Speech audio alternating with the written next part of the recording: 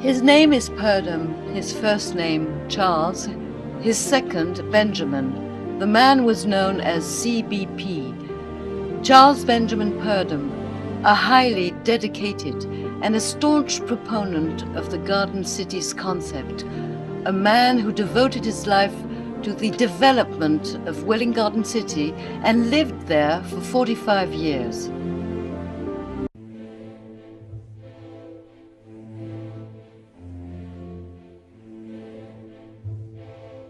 C.B. Purdom was born in 1883 in South Lambeth, London, the eldest of four. His father, an educated man, worked as a carriage driver. The family lived in abject poverty, not a penny in the house, only a few pieces of furniture, painted sugar cases instead of chairs. C.B., from the age of 10, worked after school hours and during the holidays in a store. No time for games. The family needed the money. There was no alternative. A boy robbed of his childhood. Any spare time was spent reading biographies, poetry, Shelley, Tennyson, philosophy and classics like Shakespeare and Dickens. He would also drag his brothers to art galleries and museums. A man of culture was born.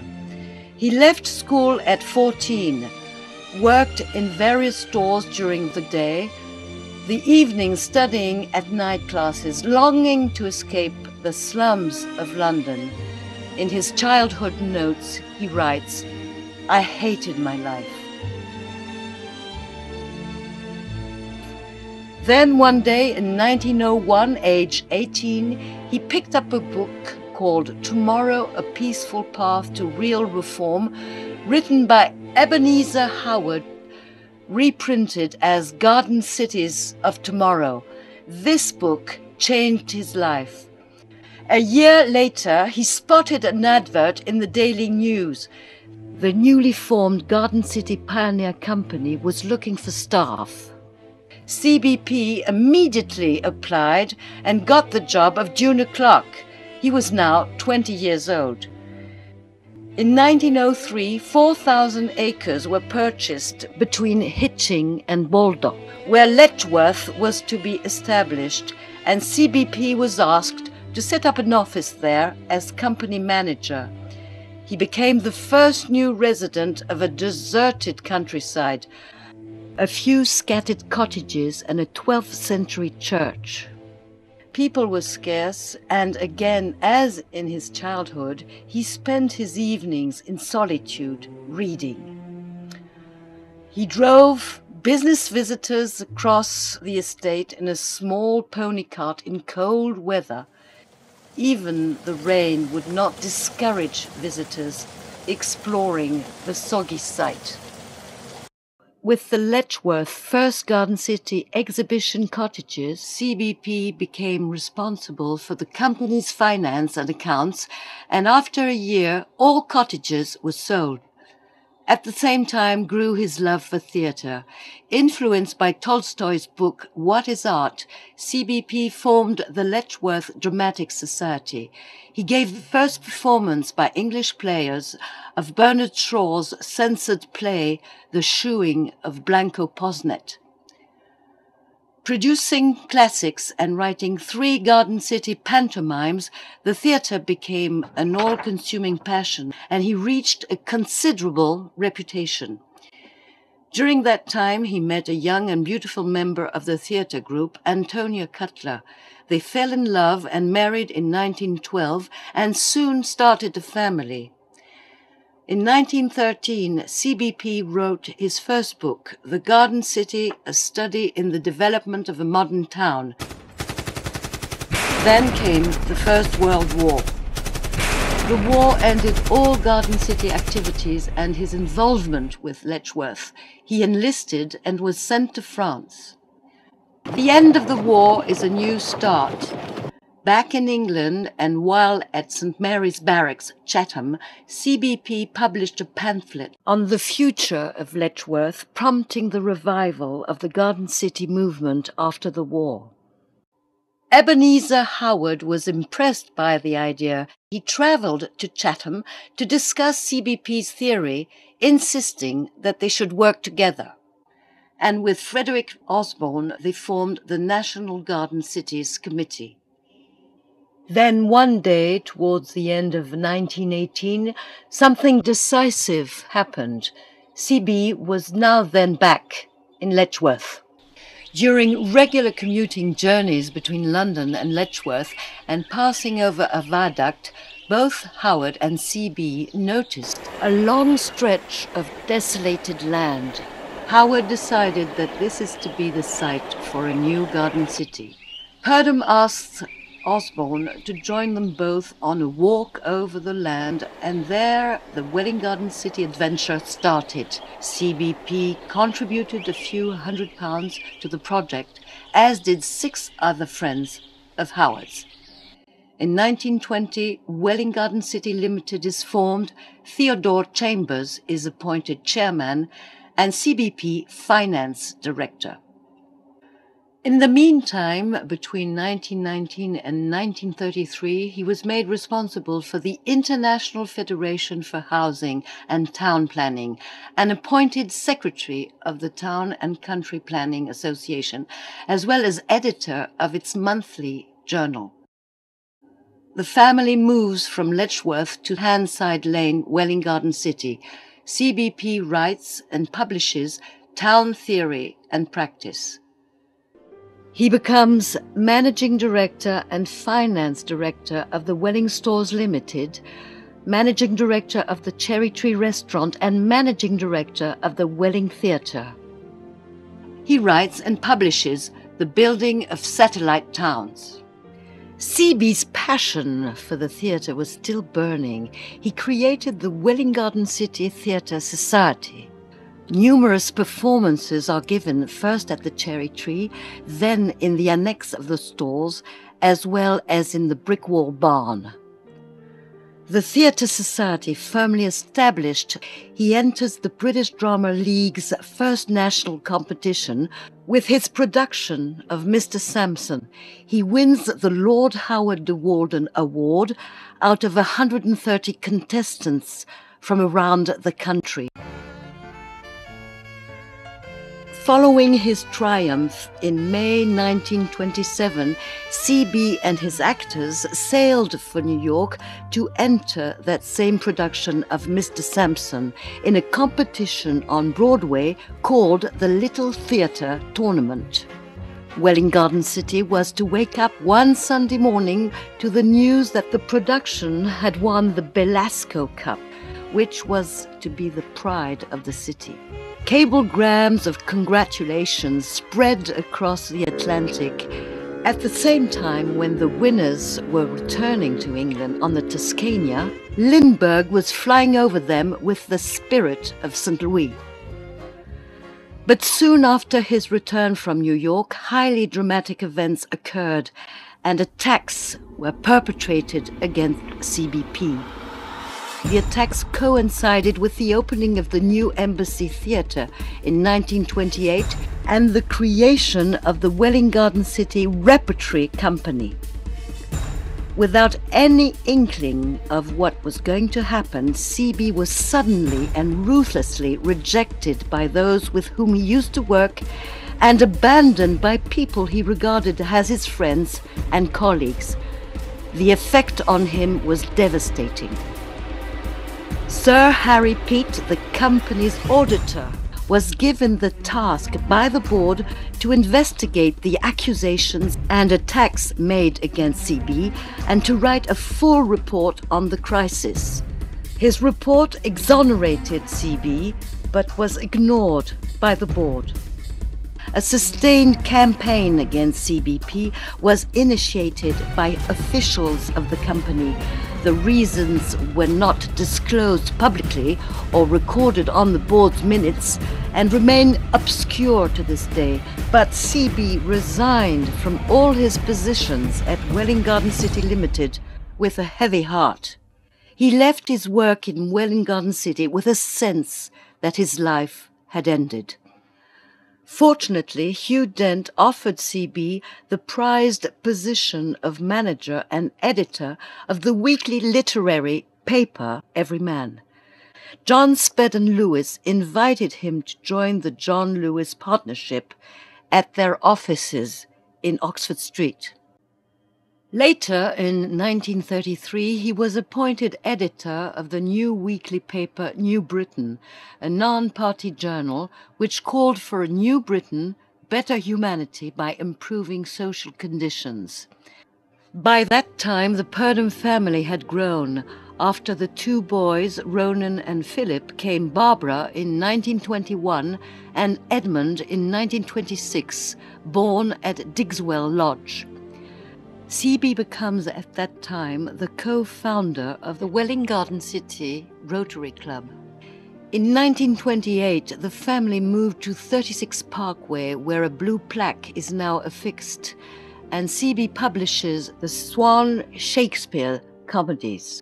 While visiting friends in Devon during the summer of 1931, CB made a decisive encounter. He met an Indian visitor named Meher Baba, a spiritual master that opened a new phase in CB's life. He does not convey this message by speaking, but by his mere presence. A year later, CB writes Baba's biography, The Perfect Master. CB was to the end of his life a devout follower of his philosophy. The same year, CB publishes A Plan of Life, a practical essay in the technique of living, where he explains that a plan for a life is as much needed as a plan for the nation and even mankind. At the 1935 local elections, CB is elected at the UDC as Development Councillor. Soon after, two terrible tragedies hit the family. Struck in their prime, CB's two eldest sons die. First, Ronan, killed in a cycling accident at the age of 22.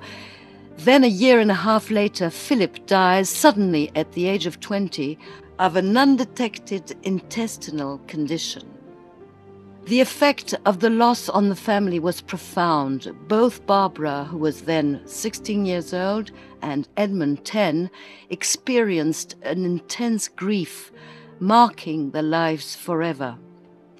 The two front-stained glass windows at St. Bonaventure Church are in memory of the two deceased young men.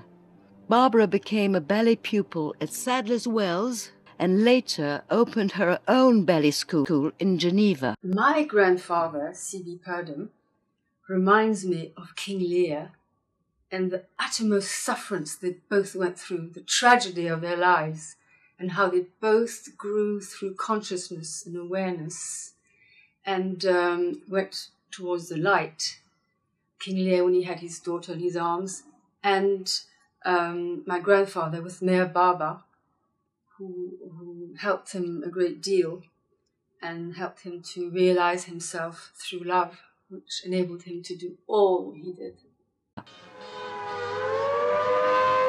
Only 25 minutes after war has been declared comes the first air raid warning. In 1938, as the Second World War was starting to rage, the family moved to 34 Barleycraft Road, and CB was invited to join Equity, the Actors' Union, as General Secretary.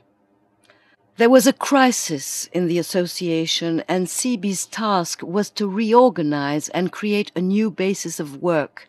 That year, he also joined the London Theatre Council as Joint Secretary.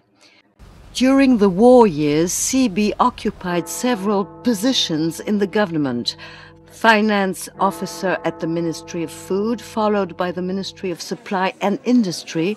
Finally, in 1944, he became news editor at the Ministry of Information, covering D-Day. In 1945, after the war and the decimation of parts of London, he publishes his vision of a plan to rebuild the capital. How should we rebuild London? The book was a success and immediately sold out. That same year, C.B. became a founder member of the Guild of Drama Adjudicators and its first secretary. His influence on festival work and amateur theatre is quickly acknowledged. His book, Drama Festivals and Their Adjudication, established that influence. Edmund, after leaving school, joined the Northampton Repertory Company and became an actor, taking him to Hollywood and towards fame. It's the first time anyone's ever cried over me. Deep in my heart, dear, I have a dream of you. The Student Prince and the Egyptian in 1954. C.B. continued to publish books on theatre, such as Producing Shakespeare, What Happens in Shakespeare, A Guide to the Plays of Bernard Shaw, and Granville Barker, Man of the Theatre, followed by the Shaw-Barker Letters, correspondence between two great men of the theatre whom C.B. knew personally. He became a respected theatre critic, intimately connected to the professional theatre. He lectured on drama at the London University and founded the Shakespeare Stage Society.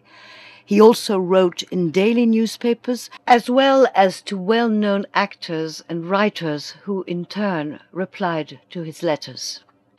Amongst them Sir John Gielgud, Sir Laurence Olivier, and the actress Flora Robeson. In 1963, Charles and Antonia celebrated their golden anniversary. The reception took place at the Cherry Tree restaurant. They were then living in Woodland Rise. C.B. spent the last years of his life lecturing on Shakespeare and the fundamental law of drama, as well as on modern dramatists such as Eugene O'Neill and on Meher Baba's philosophy. He naturally continued to be an incessant letter writer. Vanessa, what do you remember of grandfather as a man? If you looked in his eyes, you could see that strength and kindness, but then we were grandchildren, but I'm sure it was deep down who he was as a person. Someone very wise, who became wise with life, and he passed that on to us. In 1965, he became ill and died of complications after abdominal surgery. He is buried at the Hatfield Hyde Cemetery. In 1967, he was voted and ranked by readers of the magazine Amateur Stage one of the 6 people who had the most influence and made the greatest contribution to amateur theatre since 1946. Edmund, then a well-known star, visited his mother, then very lonely, in Welwyn Garden City in 1970, where she died a year later. He proudly walked around the town he was born in. What is left to remember C.B. Purdom in Welwyn Garden City today? What they really do need to remember was that he was the prime mover in the revival of the Garden City movement. And his total dedication, of course, to Welwyn Garden City and the whole movement. And then, of course, you have his theatrical productions, putting Welwyn Garden City in the spotlight in New York, in London. A memorial bench near the fountain on Parkway was placed by his wife Antonia, a blue plaque on 36 Parkway, and recently a Purdom Road on the outskirts, far from the town centre. None of these seem to describe his achievements or measure up to the tributes made to some of his colleagues, none remembering him as one of the 3 original founders of Welwyn Garden City